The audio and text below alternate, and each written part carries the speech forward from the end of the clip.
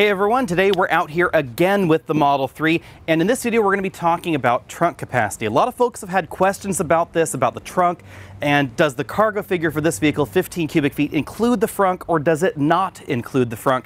Tesla has been not very transparent about this at all. We've actually sent them a bunch of emails. None of them have been replied to. I've called their PR person. No replies there either. So in this video, we're going to do a very quick unscientific test to find out whether that 15 cubic feet includes the frunk or not.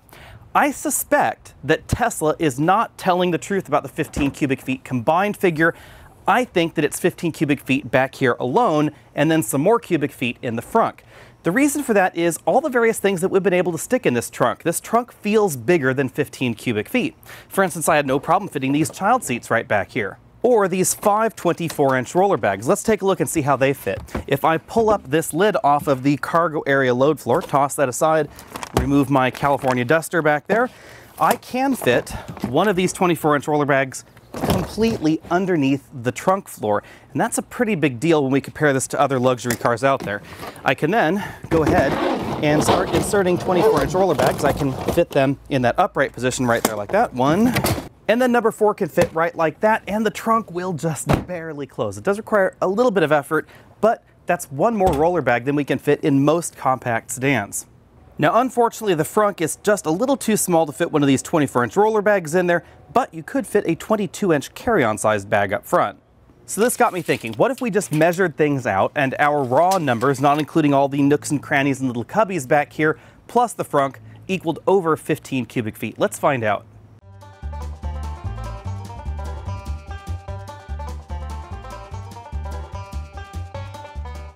Our quick and dirty measurements back here revealed something very interesting.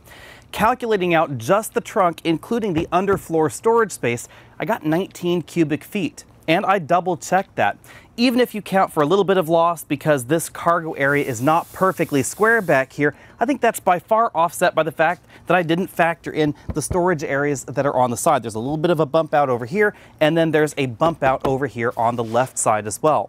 The underfloor storage area, where again I was able to fit one 24-inch roller bag, appears to be good for a little bit over 3 cubic feet of storage area.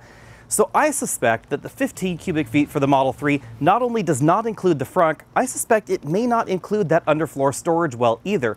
That's probably why this vehicle was able to accommodate more roller bags than many of the compact luxury competition. Meanwhile, my rough measurements of the frunk yielded 2.3 cubic feet of overall storage capacity. That's a little bit higher than the 1.7 that had been claimed. If you're wondering about the Model 3's cargo capacity, either this video has helped shed a little bit of light on it, or it has caused even greater confusion about the cargo capacity numbers. Again, one unfortunate thing is that we don't have very good information on a lot of specifications for the Model 3 because Tesla doesn't provide quite as much information in quite the same manner as other car companies out there. But I think unquestionably this trunk and the frunk up front combined give us more cargo capacity than you'll find in any other compact luxury sedan.